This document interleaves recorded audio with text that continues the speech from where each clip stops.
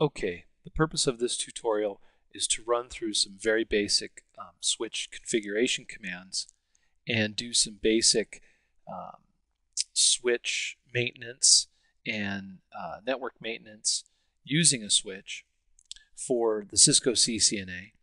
And I got this little network working right here. And so now I'm going to recreate it on this network, and you'll be able to see what I'm doing. Okay, I'm going to recreate everything that happened over here. So first of all, this server right here, server PT server 0, I'm going to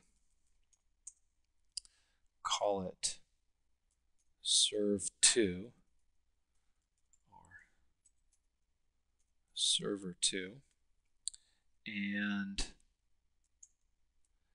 I'm going to put the IP address for it right here, 192.168.1.254. Okay, and if we look inside this server at its configuration, we can see that Fast Ethernet, it has a static IP address 192.168.1.254, okay, and a 24-bit subnet mask. All right, and then for DHCP, it's on, and we're going to adjust the server pool here and make sure that that's working nicely. Well, and we already have a little bit. Let's take a look here. We've got 192.168.1.100 here as the starting IP address. The maximum number of users, let's switch that to 50. Okay, and save, right? And that looks good, and it's called server pool, right? So it's going to hand out addresses starting at 100, and it'll hand out 50 addresses. So 192.168.1.100. All right, that sounds good. So there it is, and we're going to find out also what port is it connected to. It's connected to Fast Ethernet port 24. All right, on the switch. And then these guys here are connected to ports 1, 2, and 3. And what I'm going to do is I'm going to click on each one of these guys. And configuration, I'm going to say, okay, Fast Ethernet and DHCP. So we'll have these guys do DHCP. All right, Fast Ethernet, DHCP. And over here, config, Fast Ethernet, DHCP.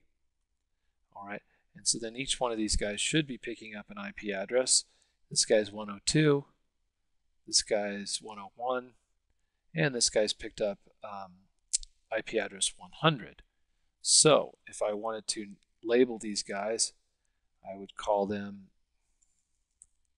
I'll say he's 100, he's 101, and this guy's 102, which I mean 192.168.1.100, 192.168.1.101, and 192.168.1.102. Okay, and the other thing we need to do is we'll see, obviously, since they picked up the IP address automatically, they must be able to talk to the server, otherwise they wouldn't be able to do that.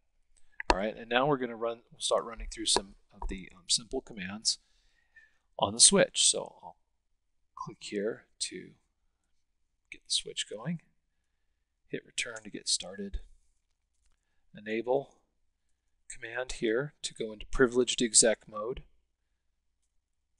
configure terminal to get into global config mode, and now I can change the host name of my switch. Host name, and I'll change the host name to switch 2 since this is the second network I'm working on.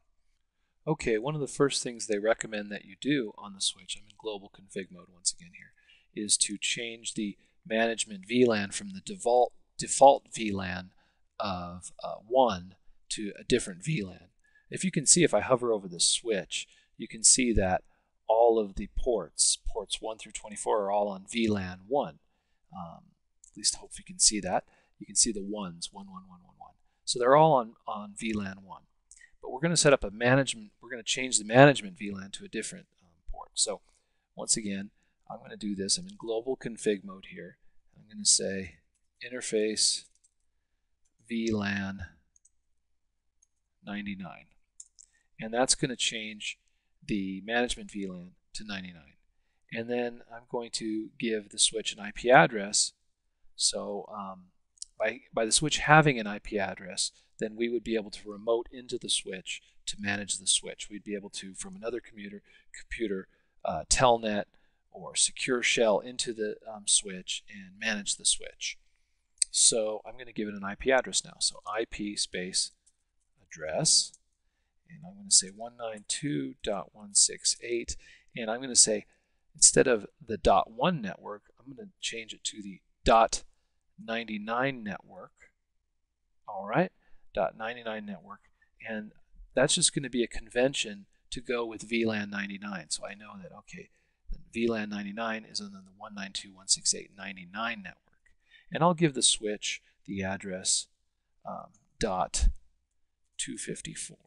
the next to last address, not the broadcast address 255, but the 254, which is the last usable address.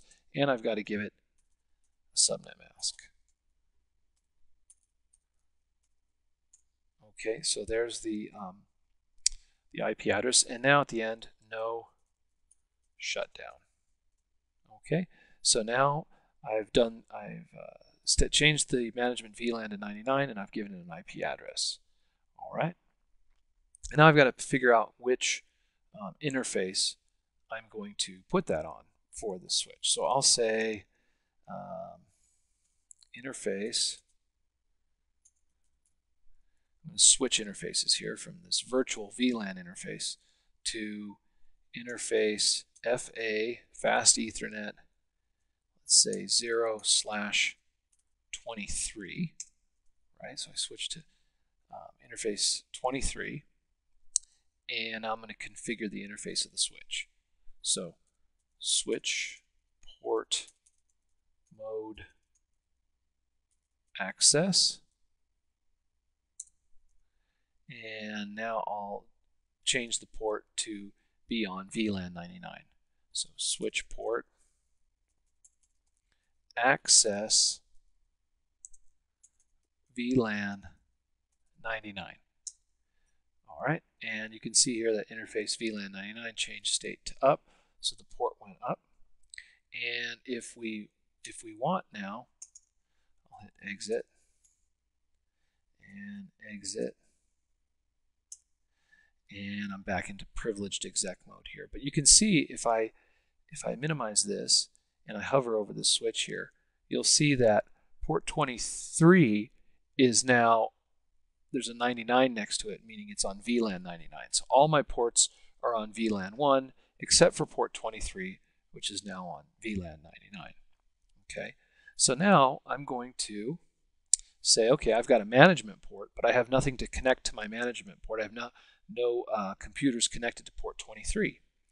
This server is connected to port 24, and these PCs are connected to ports 1, 2, and 3. So I'm going to grab a server. So I'm going to click on End Devices here, and there's the server, and I'll drag out another server here, drop it right here, and then I'll click to Connections, and I'll get a straight through cable, and I'll connect it to this server, fast Ethernet, and to the switch, and I'm going to connect it to port 23.